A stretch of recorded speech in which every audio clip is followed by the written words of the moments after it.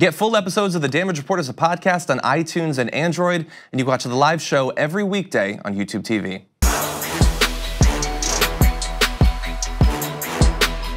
We've left the worst for last. Okay. At least for me, I'm not gonna speak for you, but for me it is climate change, and that was another thing that people really tweeted quite a bit about. Tint Depot tweeted in, worst topic, global warming. The US federal government is not doing anything to reduce this crisis, and the media does a horrible disservice by interviewing deniers as if the proven science should be debated. The debate should be how best to reduce global warming. So that was a big one. And look, we were constantly reminded in America, but especially in California, of how bad it was with constant fires, some of the worst fires in California history. I mean, there are some that are still smoldering up in Northern California. We had the Camp Fire, not to mention in other parts of the country, had Hurricane Michael, Hurricane Florence, a number of different extreme weather events that also had high death tolls too. I was shocked at that. Everyone's like talking about that CNN segment, right? With the climate change deniers and Rick Santorum like existing. I think people are outraged that he exists. Right. No, but that was shocking for me too, because I think, listen, there's a space for that. If you are doing a show where you're having kind of like a two sides together discussion, there is a space for that. There's opportunity for that. But if you're having just a simple news show, it makes, not every story has two sides. Is 2 + 2 4? Yes, you don't bring someone on who says, well, I believe it's 5. And let me tell you why, because or you're why? Certainly under no obligation to do that. Yeah, that's not what journalism is. It's not like reaching to find an opposing view to everything. Like, when you're talking about building a new bridge in a small town, sure, get people who like the idea and people who don't. But when we're talking facts, there are no two sides to a fact. Exactly. And so there's a space for that. That kind of specific, like this is just a daily newscast, that wasn't the space for that. And so I think that's why that was weird for a lot of people. And then the next day, they had this huge piece with meteorologists kind of explaining climate change and the science. And so it just seemed, I don't know, that was a misstep, and it happens, but that was weird. Yeah, and people are right to think that was weird. Yeah, I would combine that with the fact that only a very small percentage, a tiny little fraction of all of the segments on the main cable news channels having to do with those campfires. And I know that I'm focusing a lot on the fires, but they were a big thing, especially here. Yeah. Even mentioned climate change. It was a very, very small thing, which I would sort of get if you are only doing one story. Like if we cover a lot of things here, sometimes a topic will get one segment that we do. Fine, if you don't mention it there, it would be better if you did, but I understand it.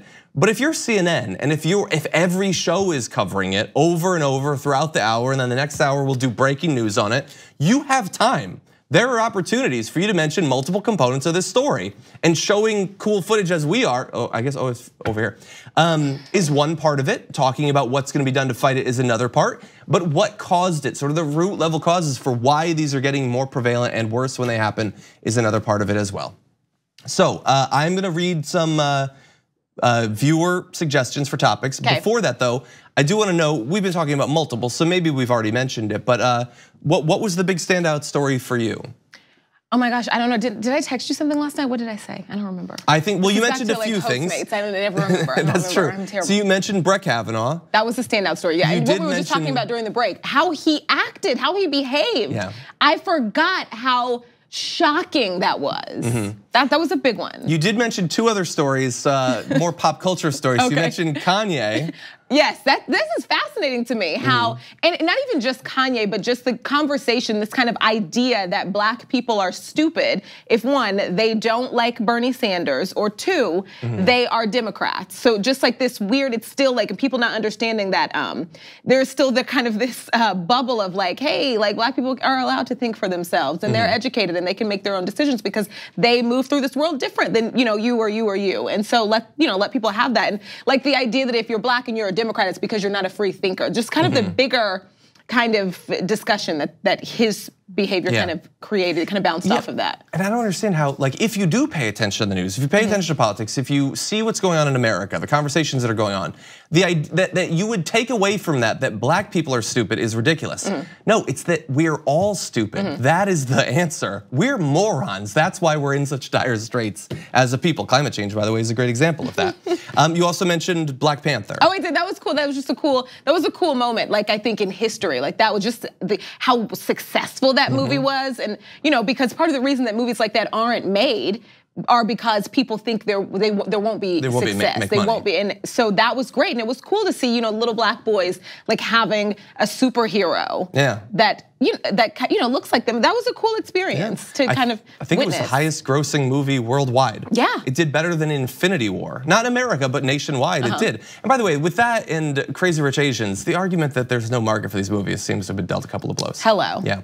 So really fast, I want to mention some other stories that you guys did say stood out to you. Greg Cole said Brazil. I 100% agree. Christopher Talbot said everything to do with Brexit. That is a story that we did not cover as much as we should have. We did talk about it a couple of times. We don't have the time, okay? Or the expertise on my part, but we're gonna try more in the future. Jonathan Wood said Yemen, which there's been some progress on a little bit. The border in Kavanaugh. Benjamin Celis said power grabs by state legislatures. Ben, thank you for mentioning that. We did talk about that a lot, but that's a situation that's now ongoing. They passed a bunch of those bills. That power has been stripped. Hopefully court challenges can do something about it. There's so much more. 1 hour is not enough to cover all of the damage. That's why we have this show every single day, and we'll have much more of that for you in 2019. Thank you very much for watching this clip from The Damage Report. If you liked it, don't forget to subscribe to this channel and ring the bell on YouTube to get notifications of our new videos. And of course, you can catch the full Damage Report live every weekday at 1 p.m. Eastern, 10 a.m. Pacific on TYT Network on YouTube TV.